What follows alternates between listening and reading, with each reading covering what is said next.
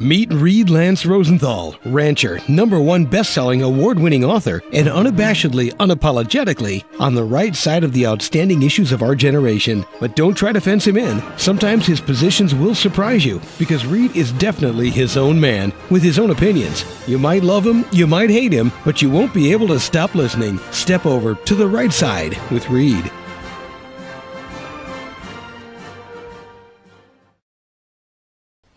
This is Reid Lance Rosenthal on the Right Side Radio. KGAB AM 650 in the Town Square Network serving the Intermountain West, and Easy 101 Colorado Springs serving southern Colorado, northern New Mexico, and 780 AM The Monster out of Denver. Hello, Rocky Mountains, Nebraska to Utah, Montana to New Mexico. We have a great show today. John LeBoutillier. He is a #1 best-selling New York Times author. He has some great books. We're going to be talking about them during the course of the interview. We're going to be talking a little bit today about the international situation, Iran and Syria, how that ties in because of the energy consequences and cost consequences to what's happening right now in this rather dysfunctional government we have with the shutdown, the debt ceiling, potential debacle coming our way. We're going to discuss what the Republicans have done wrong, what they've done right, and the absolute outrageous, shall we say, manipulation of the shutdown to cause the most pain, all of it avoidable. John LeBoutillier has joined us. John, by the way, has a rather illustrious career. #1, he's a magna cum laude graduate of Harvard, and he's written a book, in fact, Harvard Hates America, which is kind of humorous. I've breezed through it, haven't read it in depth, but I was chuckling, I got to tell you, John, through many passages. And he is also a host, along with Pat Caddell, on the Political Insiders on Fox, 3:30 Eastern Time on your Fox channels. I suggest you watch that show. It's insightful and a great panel of hosts there. He's also been a host on ABC Talk Radio. He has had his own Sunday morning show on WPLJ. He's hosted other shows on WABC. He's written The Obama Identity, a novel, or is it? I love that title, John, I got to tell you. And he also is a political columnist for Newsmax. His website, by the way, is John LeBout, LeBout.com. That's johnlebout.com. So you can look him up and be as impressed as I am with him. It's a pleasure to have you, John. Welcome to the show. Reid, thank you for having me on. Good afternoon. You know, the show is timely because these are some of your areas of expertise, and we have just a royal friggin' mess going on, not only domestically, but internationally. I think we'll start the show, because I think the two are interrelated, because in Obama's world, I think you'll agree, everything is politics. Nothing is really American values. Nothing is really American people. It's all ideology and politics. Whichever ways the polls drive his next conquest of congressional seats is the way he will go. Full speed ahead, the people be damned.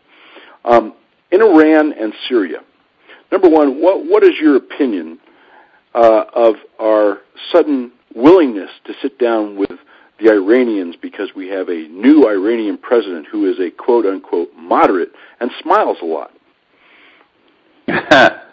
Yeah, well, I'm worried that Obama and Secretary of State John Kerry are too eager to make a deal. That Obama has had so many things go badly for him, including a month ago, the whole Syrian escapade where he wanted to get permission from Congress to bomb Syria. Congress was going to probably give it to him, but the American public spoke up and said no, and told their representatives, their senators, and the president, we're not doing it. We're not getting mired in another place over in the Middle East. And that was 65% of the people, Reid, telling the elected officials, don't do it. Well, not only that, John, I mean, we had the whole embarrassment of him drawing the quote-unquote red line, and then, I mean, as if we don't have videos or memories saying that he never said it. It was really the red line of the international community. Right. It's amazing how he could sit there that day, about 3 weeks ago, say, I didn't draw the red line, the world community drove it. Well, that's not true. We have him on tape.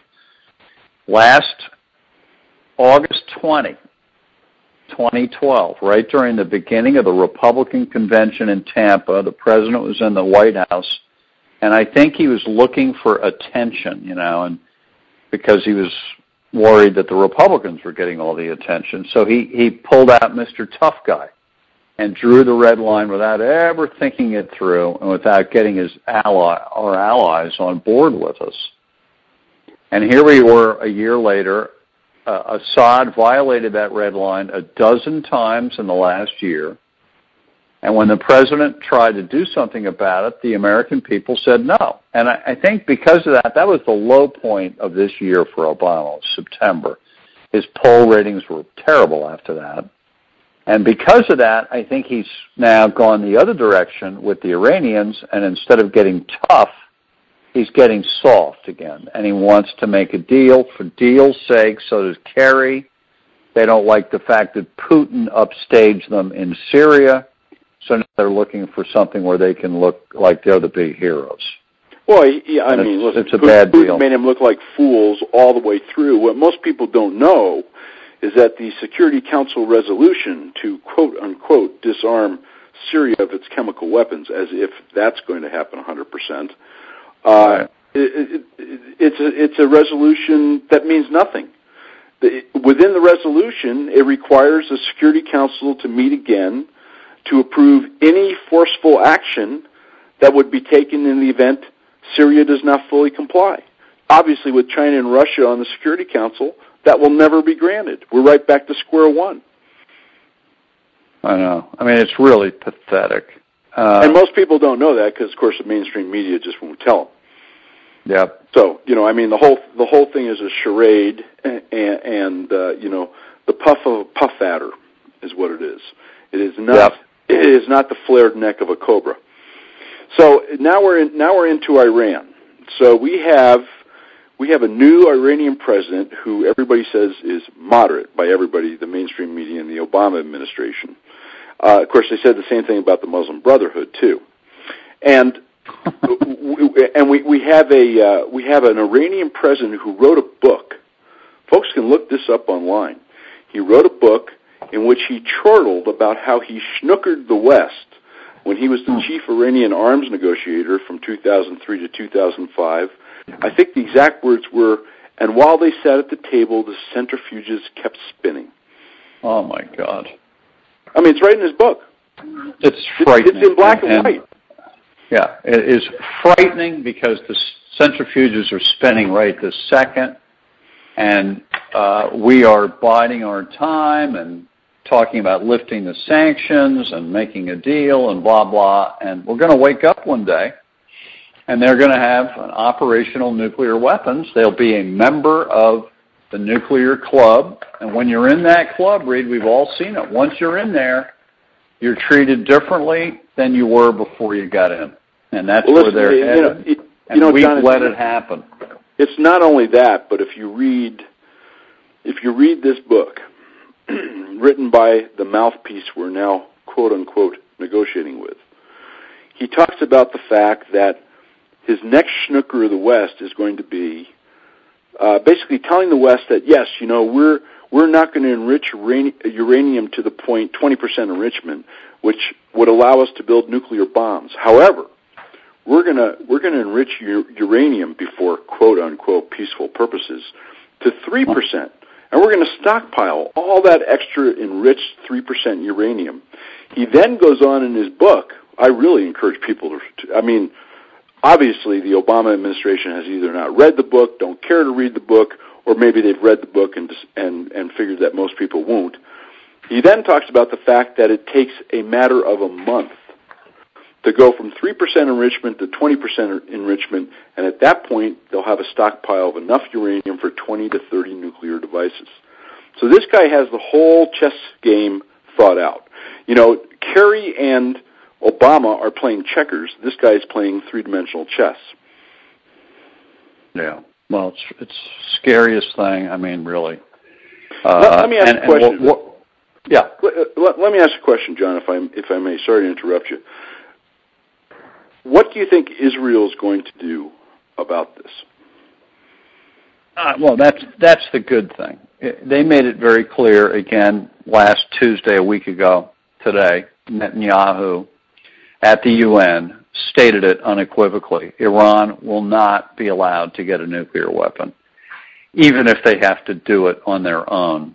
It being attack, bomb, blow up, sabotage, whatever they're going to do, they're going to do it. They'd rather do it with the United States.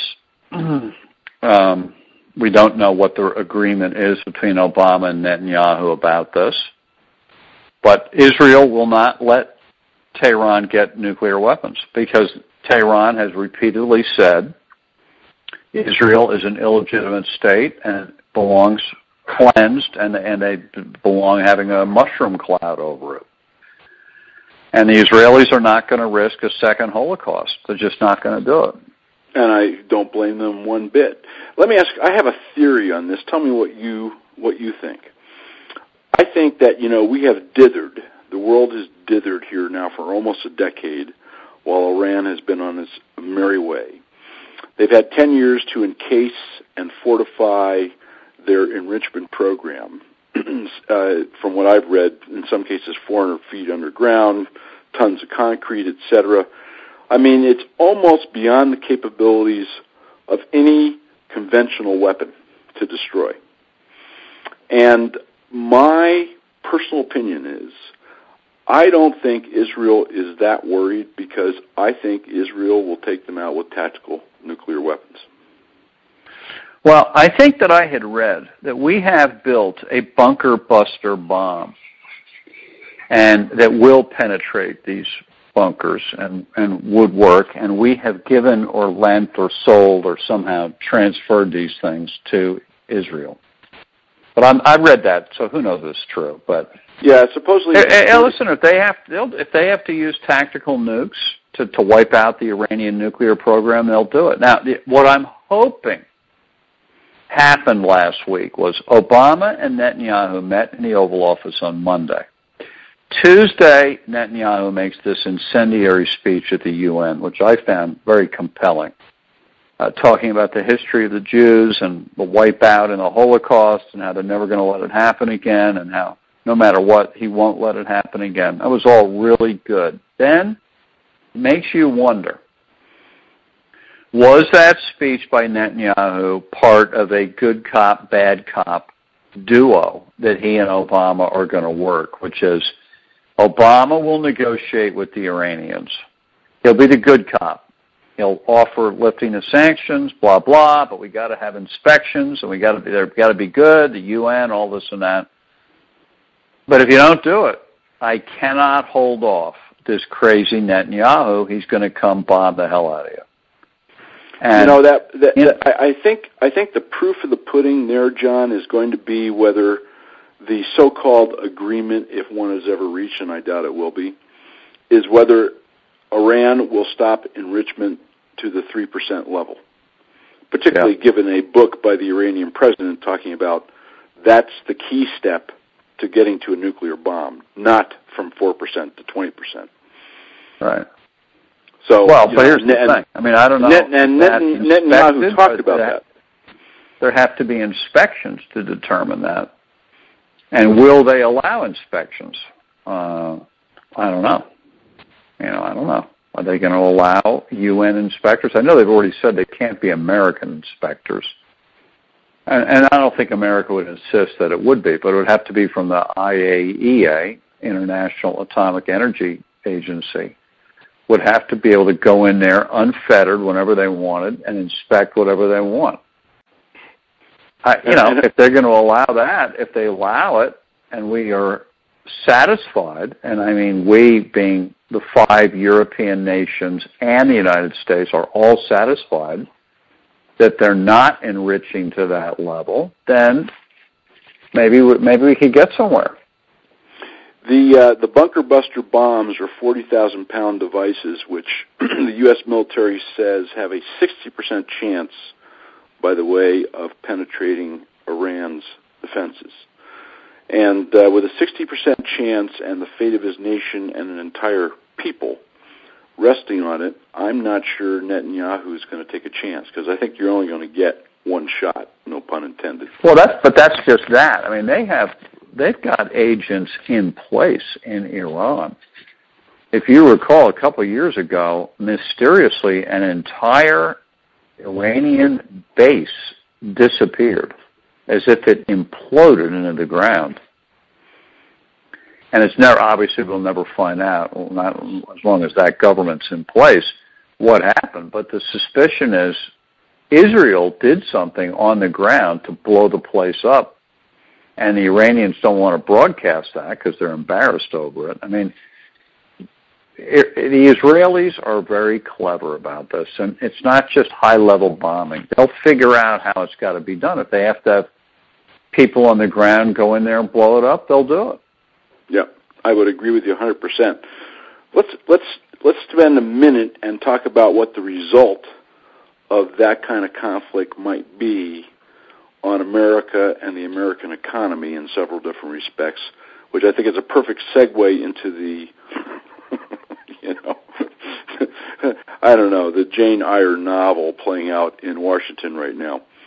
So let's say the worst comes to worst. No agreement is reached. Israel acts in one way, shape, or form. The nuclear facilities are destroyed or partially destroyed. What, in your opinion, happens then? Within a day, Reid, oil goes to $300 a barrel. I agree. Gas at the pump, $6-7 a gallon pretty quickly. I mean, this will have a devastating effect on our economy, Japan's economy, Western Europe, Europe's economy, all of it. The Iranians, well, first let's stick with the oil. The Saudis, everybody else, the whole thing with the Straits of Hormuz, any excuse they can have to raise the price of oil, they're going to use. And that thing's going up. Our economy's slowing down right away, which is not good because our economy is so bad at the moment anyway. So that's the first thing that happens. Then there is blowback. Do the Iranians, with their vast terror network in Hezbollah, Hamas, all these terrorist groups, do they put the word out? In effect, do they put a fatwa out on Americans to start blowing up airplanes, restaurants, hotels, whatever it is where Americans are? Worldwide terror against America as payback for doing this thing. Well, I think we can count on it. I think anything like that could happen. But far better terrorism with conventional weapons than international terrorism with a nuclear bomb. No, boy, you're not kidding. Because there's no doubt in my mind that if they manufacture a nuclear device, either they will deliver it one way or the other, perhaps surreptitiously, or they will sell it to an agent. They are the largest exporters of terror on the planet. To an agent who will get it across what we call a border, which is really a sieve. And then we will have a true catastrophe in the United States. Yeah. Well, you have to assume the worst. So you have to assume that's what could happen, it might happen, and plan accordingly and try to prevent it. And I think that's what's going to happen. We're not going to let it happen. And why do you think, John, because this goes right into the American economy, the game of chicken being played right now over the default, the government shutdown, the politics being played. Why do you think, since you have to plan for the worst, and as the so-called president, that's kind of your job, is to plan for the worst to protect the American people, why aren't we pulling out all the stops we can, including Keystone, the whole 9 yards, so that we are energy independent, so that that kind of aftershock from an event which one way or the other, I think I hear you saying, that we agree is going to happen. Why would we not be getting ourselves prepared so that the problem of oil in the Mideast is really not our problem? What do you ascribe that to? Liberalism. Obama, why he wouldn't build Keystone, why he wouldn't put the full court push on to do more drilling here at home. It's typical of the liberals. They'd rather cut down overall use of oil than they would try to increase domestic production.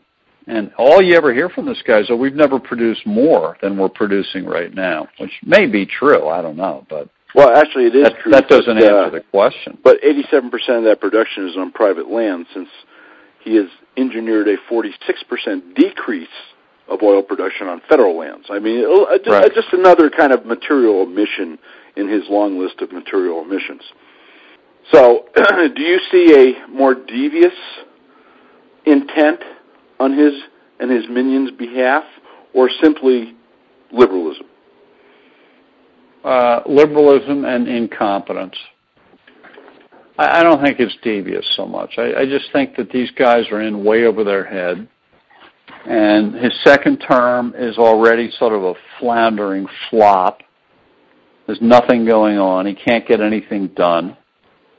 We have the thing going on in Washington now, the debt ceiling and the budget shutdown, and he can't get a handle on it, and the Republicans can't either, by the way, but it just shows why the American people have completely lost faith in the whole thing. They don't believe in the two parties. They don't believe in their party. They don't believe in any of it. I would agree. Of course, he is able to open up the Washington Mall for an immigration get-together tomorrow, though the memorials remain closed to World War II vets. So he can get some things done to inflict pain when he wants to, which kind of brings us to the current morass in the Capitol. So why don't you give us your overall kind of view, and then let's get into some specifics. Well, first of all, the thing, I'm really amazed at this thing, that my fellow conservatives shut the government down in an attempt to stop Obamacare without really thinking through how this was going to work. Because Obamacare has been put into effect by Democrats, totally. Not by Republicans, by Democrats. And in order to get rid of it, at the moment, you're going to have to get Democrats to agree to get rid of it. They're going to have to defund it. Yeah, the House, we could do it just with Republican votes, but to get the Senate to do it, you got to get Democratic senators to vote for it. Not only that, they aren't 67% to override or veto. And to override or veto. So, but the one thing you could do, if we'd done it right, beginning, say, in May and June, was set out to make a one-year delay our goal. And the reason I want to delay it a year would be you delay it 1 year, and maybe you can delay it another year. But you delay 1 year through the congressional elections next year, who knows what's going to happen? We might win the Senate back. Well, not only that, now if we have both the House and the Senate, we're in the driver's seat on this thing. Yeah, no, I happen to agree with you 100%. And we had the perfect lever in that Obama illegally and unilaterally granted the 1 year deferral to business.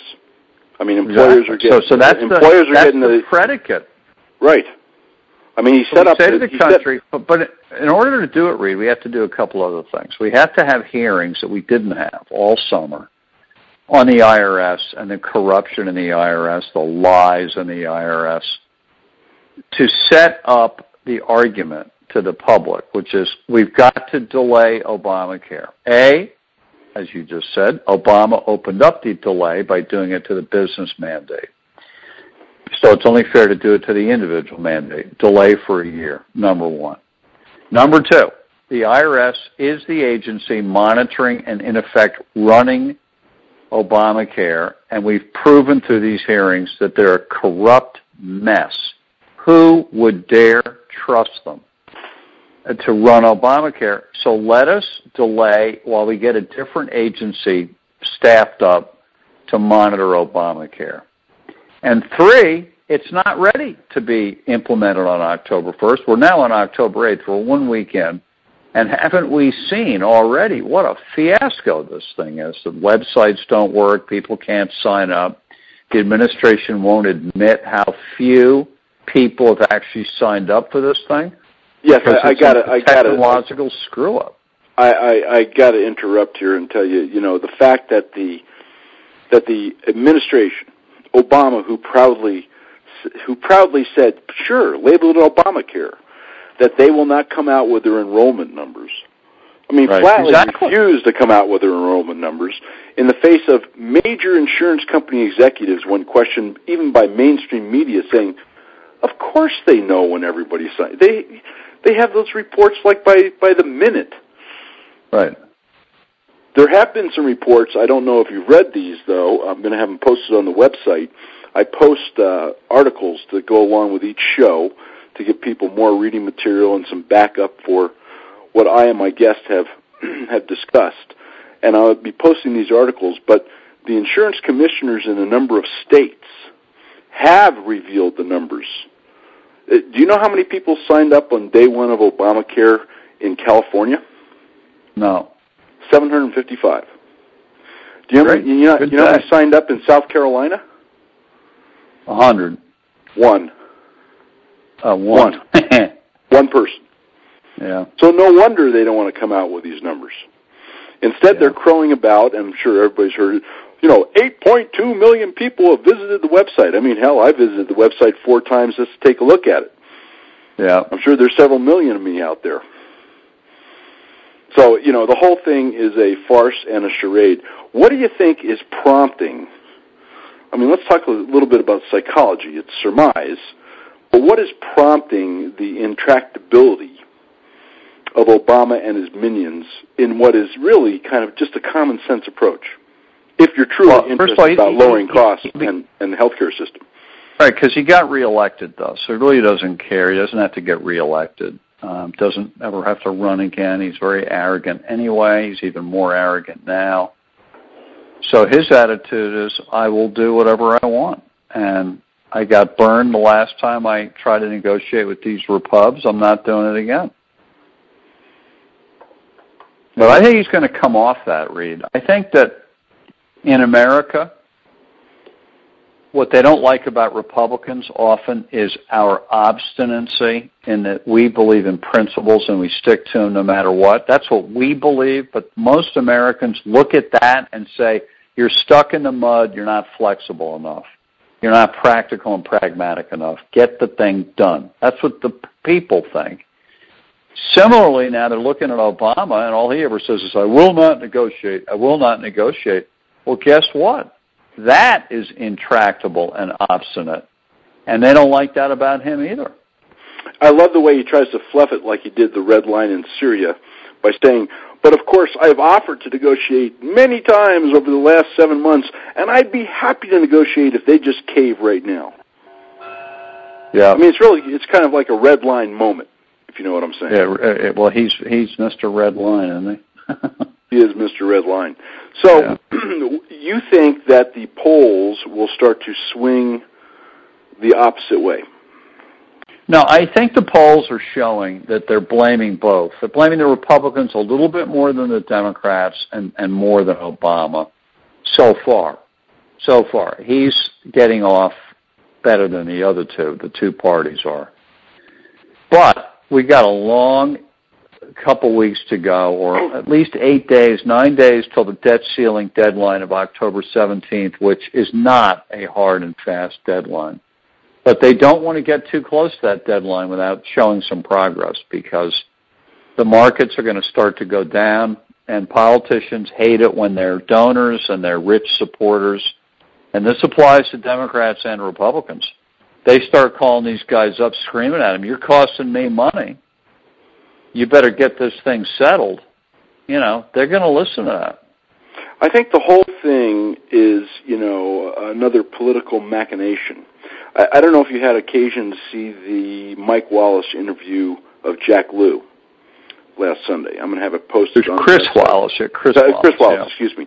Chris Wallace with Jack Lew last Sunday. I'm going to have it posted on the website with your show, and people should really, really, really watch that interview. I thought Chris did a terrific job, and Jack Lew was, even to the most unbiased or the most biased lefty observer, had to appear as squirming, contradictory, absolutely without substance in his responses, which leads me to believe, as you just said, that I think, this October 17th date is kind of, the manufacture of a crisis. And most people don't know is that, there's wide latitude to the government, even if the debt ceiling is not raised, to allocate the expenditure of funds. I mean, there's no reason in the world, unless Obama won't sign the paper, that we default on anything to any foreign country or on our debt. Other things may have to go by the wayside, but a default is absolutely avoidable. Of course, they don't tell the public that. Right. Yep. No, you're right. You're right. I think we're in for a rocky October, Reid. I think it's going to be. I think that we're nowhere near settling this thing. And I don't think the Republicans really know what it is they want. They wanted the ObamaCare defunding, say. Well, they were never going to get that. That's why I disagreed with the way they went about it. I share their passion against Obamacare, but you got to be smart about how you try to do things. And if they'd pushed delay instead of defund, they might have gotten somewhere. We have one Democratic senator who said, I'll vote for delay. But they needed to get 6 or 7 of them. And they would have gotten them if they'd pushed that all summer long. Here we are with the government now shut down. We're not getting defund. We're not going to get delay. Most of these congressmen aren't even talking about Obamacare anymore. They've moved over now talking about debt and spending and the debt ceiling. And I don't really know what it is they want. The debt ceiling, the debt ceiling, I think, resonates far more with the public in terms of a Republican issue than does the government shutdown, which, you and I just completely agree on that whole, it was just bad strategy. But the debt ceiling, a new poll just came out, I believe it was just a day or two ago. It's a Fox poll, yeah. Yeah, 66% of the people think the debt ceiling should not be raised. Now, that is a large plurality of the voting public. And I would think the faster Republicans can shift their focus away from Obamacare, which of course the Democrats are desperately trying to keep it linked to, and into number one, they've passed 8 CRs right now, which fund the parks, the CDC, Border Patrol, the memorials, kids' cancer research, etc., all of which are languishing, as everything does, on Harry Reid's desk at Obama's behest. And I think if that word slowly seeps out, that these problems that are being caused, everywhere from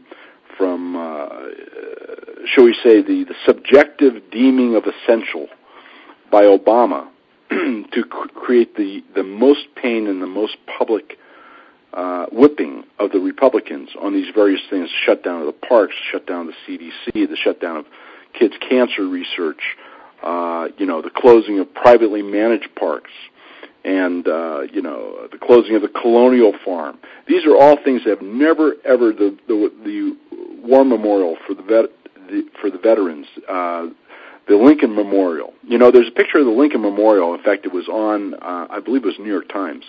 They have a picture of an armed guard standing in front of the closed barriers at the Lincoln Memorial.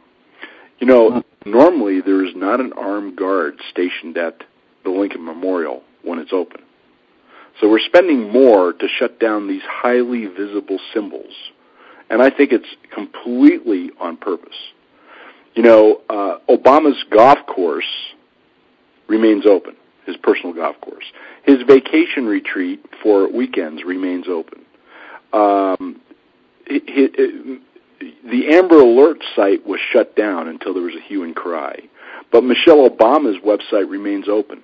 I mean, who exactly is deeming what's essential and non-essential here? I think as that word gets out, coupled with the debt ceiling deal, and coupled with a shift in focus of the Republicans, which I agree with you 100% on, I think we may start to see a shift in public opinion. Yeah, well, I think we will. But I still think in the end, it's going to be one of utter disgust at both parties, all of them. And Obama's going to take a hit, too, because he's the president. People expect him to get the thing working and fixed. And why can't you do it? And I think it's just another blow to the political system. It's also a great opportunity for what I hope is coming, which is a third party / third candidate to run against both parties and blow the establishment right up. Because I think that's what we really need in this country. And well, I think we almost had it back in '92 with Perot a little bit, but he was not quite right, a little nutty. We need a better, saner version of Perot with more political smarts. And I think, because that's the best thing to get our politics back working, is to, frankly, throw them all out. And in the future, the next group of politicians will be very much more responsive to people than these arrogant jerks are. Well, not only that, I think we also need some constitutional amendments. I don't know if you've read Mark Levin's book, but, some great ideas in it. Let's wrap up with this. Let's say there is a default. Yeah, right. So tell the audience just a little bit about, so they can be in tune, what would happen in the event, even though you and I think it's remote, that Obama gets, an arch up his butt and decides not to allocate the funds necessary to pay the interest on the public debt to foreign institutions and countries. Well, I think, and I'm really not an expert on it, but everything I have read about that eventuality is all bad for our economy. It would put us back probably into a recession. Foreigners might even withdraw investment money from the United States, forget about buying more U.S. Treasury bills and all that. That's a whole other thing, whether they would keep doing that. There'd be payback from other economies and other nations against us for doing this. China and Japan have already threatened it today. I think we could lose our status as the world's reserve currency. Well, there you go. So, this is not something to be trifled with. Yep. Shutting down the government over an issue is one thing, and I could see it. I don't like it. But it's not the end of the world for a while. But I wouldn't screw around with this debt ceiling thing. They had to fix it, and by the way, that poll you cited, I read that thing very carefully. It's not that they don't want to raise the debt ceiling, which they don't, but they would agree to raise it, the American people, if it's coupled with spending cuts. They like sequester. The politicians hate sequester. The people like it. And the same thing can happen again. We'll agree to raise the debt ceiling for another year or two, but there's going to be more mandatory cuts put in. And the public likes that kind of thing.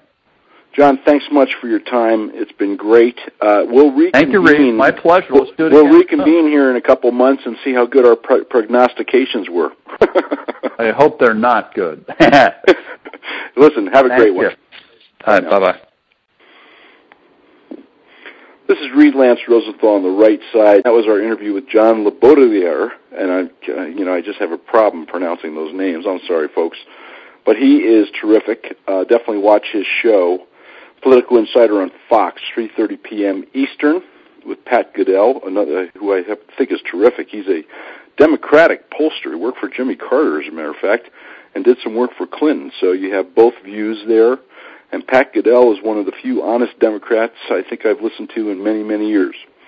We're going to take a little break, and when I come back, I'm going to tell you a little bit about what's been going on that the mainstream media is not covering, with selective shutdowns of private businesses, private ownerships, and public institutions and lands that we own. Remember, we're the owners, right? The government doesn't own the national forests. The government doesn't own the national parks. We own them, folks. We are the owners of those properties. In fact, we own the government. They are simply our managers. Since when does a manager tell an owner that the owner can't use his own property? Wait till you hear these instances which the mainstream media is not covering at all. Your eyes will glaze. We'll be right back. Land. For love and money, the beauty of the land provokes something primal. It fills us with awe and makes us yearn for land of our own. My land, those words evoke a sense of security and a place in the world. Yet the word land also evokes nitty-gritty financial issues, business, improvement, taxes, profit. In Volume 1 of Land for Love and Money, rancher Reid Rosenthal uses his award-winning style to tell us real stories, the hard-hitting truth your banker forgot to tell you about all types, sizes, and locations of land. For those drawn to land purchase, ownership, management, preservation, and sale in good times and in bad. Reid's intense love of the land, his devotion to wild and remote places, and his extensive experience with land purchase and sale throughout 2 continents make him uniquely qualified to write Land for Love and Money. A bestseller already, Land for Love and Money is available at landforloveandmoney.com, Barnes & Noble, Hastings, Amazon, and fine bookstores everywhere. I hope you enjoyed that interview with John. I think it gave you the big picture and tied in how international events are kind of dovetailing now with domestic events. You know, it could be shaping up to be the perfect storm. The increased cost of Obamacare, the effects, and I might add completely avoidable effects, as I'm going to discuss here in a moment, of the shutdown, what might happen with the default. I'm going to summarize this for you. And I'm going to give you a list of about 30 different shutdowns. Outrageous. Outrageous. I want you to understand something. This is a shutdown in name and form only. Number one, the government seems to be functioning and everybody can turn their lights on with 800,000 workers furloughed. That might tell you something. The EPA, as we discussed in the interview, has deemed 94% of their employees non-essential. That might tell you something. But this shutdown is manufactured, folks. I want you to know that 83% of the government is still functioning just fine. This shutdown only affects 17% of the government. I mean, that's not something that Democrats want you to know, but them's the facts, Jack. And that 17% is up to the discretion of the agencies, the departments, and the president under law. So when national parks and some of these other examples, which will just cross your eyes, when national parks are shut down, when alternative steps are not taken to ease pain for various communities, when our vets and our war dead are dishonored, this is choice. This is choice. This is not mandatory. This is not legal. It is choice. And the choice is by the Democrats in the Senate and by the President. So that we understand where we're at. And by the way, I'm going to tell you that I don't think the Republicans have handled this as they should have. Let me just say that right up front. They should have been working on this 4 or 5 months ago. They should have been focused like a laser on a delay of the individual mandate, so that the folks have the same delay, deferment, that big business was granted unilaterally and illegally by Obama. You know, the president does not have the power to change a law unilaterally. The Constitution vests that power only in the House and the Senate. But putting that aside, the Republicans should have been on this 4 or 5 months ago. This should not be a last-minute thing. It probably would have come down to a last-minute thing, but at least they could have pointed backwards and say, listen, we've been working on this for the last 4 months or 5 months or 6 months. So I think that was a poor strategy. I think that the strategy of the shutdown itself, that could go either way. Right now, public opinion is pretty well split. More people blaming the Republicans, but not by much. One of the things that the government shutdown tells us is that there's a lot of government we don't need. That scares the hell out of Democrats. The other thing that it tells us is that we have a vindictive, vicious administration who really doesn't care about the pain of ordinary people. Because in every instance where it could have alleviated pain, deferred pain, made alternate cuts, redirected funds, it has not, and it has ordered its agencies and departments to not take those steps. Let me give you some examples. Number one, you know, because I've been talking about in my teasers here, which you folks hear on Wednesdays, Thursdays, and Fridays, you know about death benefits and travel expenses for family members to meet their dead sons and brothers and fathers in Dover. Their $100,000 death benefit, which is part of their contract with the military and with America. That was brought to the attention of Congress by the Comptroller of the Department of Defense on September 27th. On September 28th, the House passed the Military Pay Act to specifically cover that and other matters related to the military. On September 29th, magically, the Senate passed it. On September 30th, the President signed it. The DOD made no mention of the fact that they didn't think it covered those matters that they had warned of on September 27th. As we come to find out, the DOD had wide discretion in how to handle this mess, and they purposely chose Chuck Hagel and his bunch, at Obama's behest, to not fund these death benefits and travel expenses. Absolutely outrageous. VA hospitals have been shut down or put at half-mast. Once again, covered in the Military Pay Act. Let me tell you that the House of Representatives has now passed 14 clean partial CRs, which is the norm. Okay, there's been 27 shutdowns of the government in the United States over the last 30 to 40 years. None of these matters, memorials, the veterans, has ever been affected before. This is simply spite. This is simply political gamesmanship using people's lives as a lever for ideological purposes. The Military Pay Act was passed. Then the Department of Defense and Obama lawyers said, oh, well, the wording isn't quite right to pay these death benefits. Nonsense. Now, there's been a new CR passed, the 14th, unanimously by the House. That means every Democrat in the House voted for it. And that was to specifically, so there could be no quibbling about the wording on what is discretionary anyway. So it would specifically fund these matters. The Senate refuses to take it up, and the President has said he will veto it. Now, you tell me who is causing the pain in this shutdown, folks. You bet. Let me give you some other examples. We're going to have posted on the website a video of Harry Reid saying that he doesn't care, and you can listen to it yourself, about kids with cancer. In fact, he compares them to 1,100 people in his district who've lost their job in furloughs.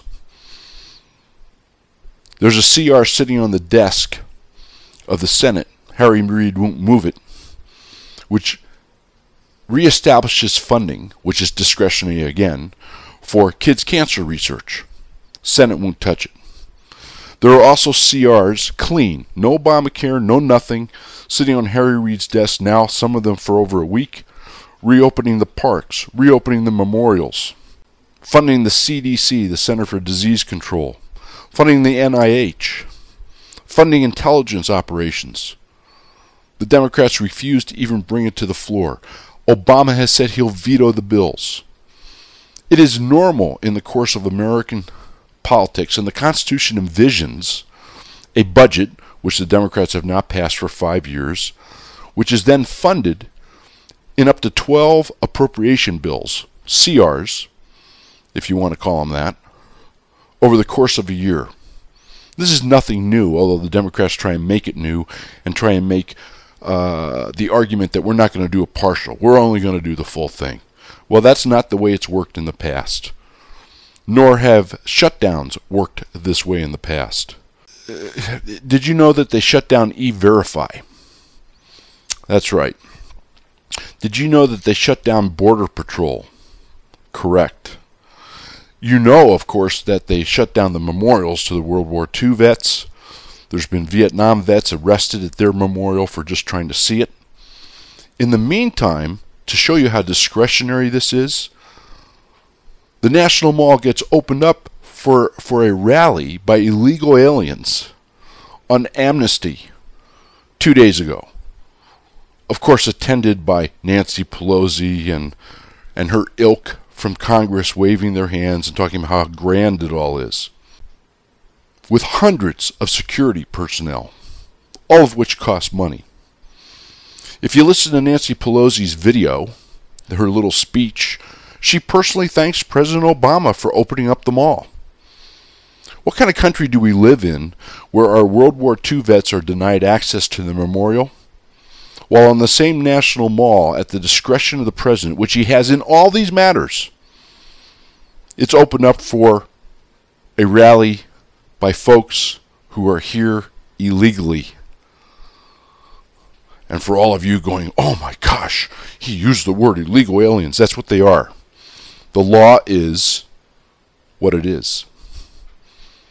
Barry does not get to choose what laws get enforced or not enforced, nor make amendments to laws that have been passed as he have done with Obamacare.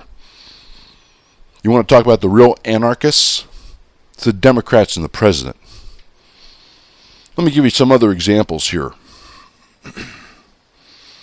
We had the President go on, you can Google this up.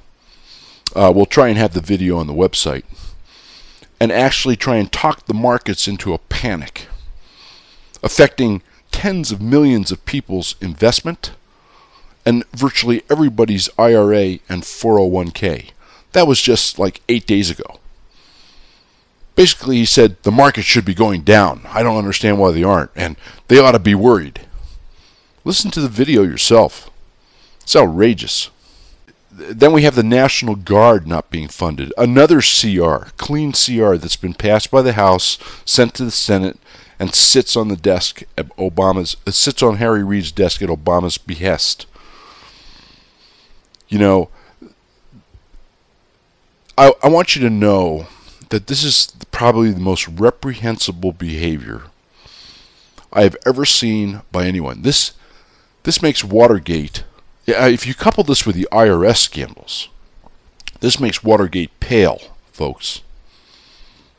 It makes it pale. Watergate was reprehensible, let's face it, but that affected very few people, really. What Obama and Reid and the minions are doing is affecting millions, and it's intentional. Let me give you some more examples. All of these are going to be posted, by the way, on the OnTheRightSideRadio.com site, and every one of them has a site and a reference. Please see it. There's going to be some great videos, too, including Harry Reid just the other day in the morning saying about this military burial thing that the bill that was unanimously passed by the House was just a gimmick. You can watch him say it in his own words. Of course, hours later, he was passing the gimmick unanimously in the Senate, and it was getting signed by Obama, who also poo-pooed it in the morning and then reversed courses in the afternoon. Did you know that furloughed military chaplains aren't even allowed to work for free? That's right, they're subject to arrest by the military if they do Sunday services, weddings, baptisms, whatever, during the shutdown. Outrageous. I think we talked about it, and if we didn't, he shut down 1,100 square miles of the Florida coast to fishing, affecting a whole industry because it's patrolled by the Coast Guard. And then, you know, we have his closure of 100 privately owned and managed parks. They cost no money to the federal government. In fact, several of them generate net revenues to the federal government. Remember, these people have been jumping up and down talking about how much the shutdown costs America every day, but revenue-producing, privately owned parks are being shut down or forced to shut down. Okay, did you know that E-Verify was shut down? That's right. Along with the Border Patrol, E-Verify was shut down. You know, the Amber Alert site, of course, was shut down, but after a huge hue and cry, that was also reinstated. Michelle Obama's site, by the way, has remained up. Then, of course, we have, you know, I'm laughing here because it's so outrageous. It's so outrageous. I'm going to read you a little thing very quickly. We're going to post the whole article on the site. Pat Villancourt went on a trip last week that was intended to showcase some of America's greatest treasures. Villancourt was one of thousands of people who found themselves in national parks as the federal government shut down, went into effect on October 1. For many hours, her tour group, which included senior citizens from Japan, Australia, Canada, and the United States, were locked in the Yellowstone National Park Hotel under armed guard. The tourists were treated harshly by armed park employees, she said, so much so that some of the foreign tourists with limited English skills thought they were under arrest. I mean, this is unbelievable. The bus stopped along a road when a large herd of bison passed nearby, and the seniors filed out to take photos. Almost immediately, an armed ranger came by and ordered them to get back in, saying they couldn't recreate. The tour guide, who had spent $300 the day before to bring the group into the park, the tour fee, argued that the seniors weren't recreating, just taking photos. The park ranger responded and said, "Sir, you are recreating," and her tone became very aggressive, Billincourt said. Look, folks, this is outrageous. I mean, I don't need to tell you this, right? The list goes on and on. The list will be on the website. You really need to read just how petty, how political, how uncaring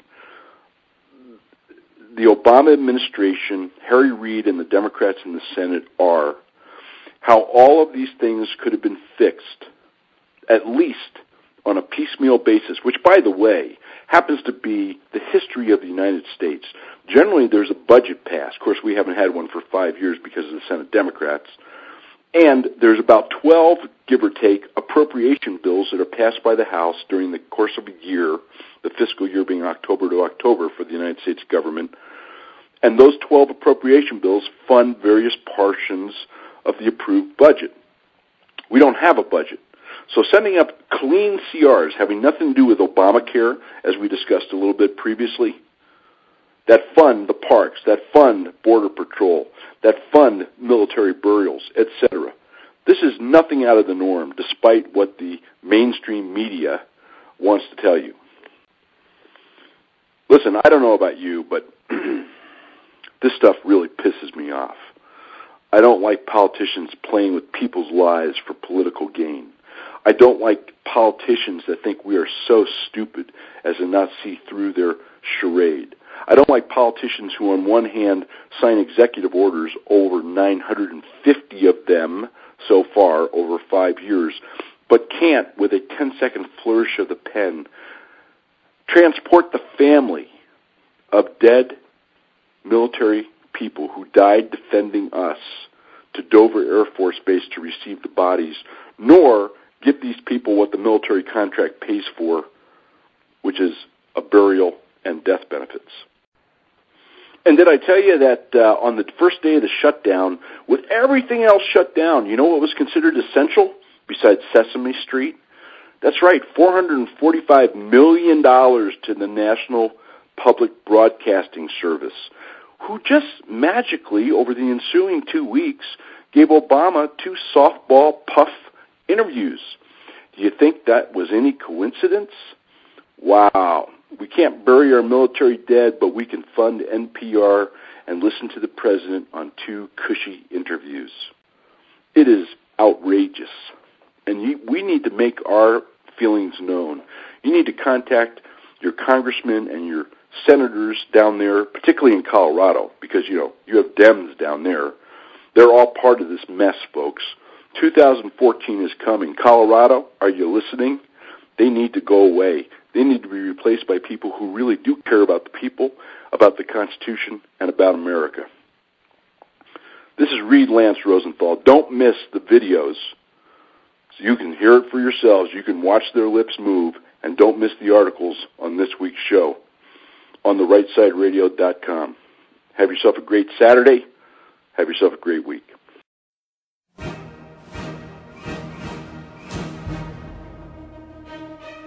For more information about Reid and his work, please go to ontherightsideradio.com. There you can also click to purchase the first 2 volumes of his #1 best-selling historical Western series, Threads West, An American Saga, and Maps of Fate. And now the first volume of his new nonfiction series, Land for Love and Money, is available everywhere, or go to landforloveandmoney.com. That's Land for Love and Money. We'd also like to remind you that if you've missed any shows, you can go to the show archives on Reid's ontherightsideradio.com webpage. We look forward to seeing you again next week for another episode of Reid Lance Rosenthal on the Right Side.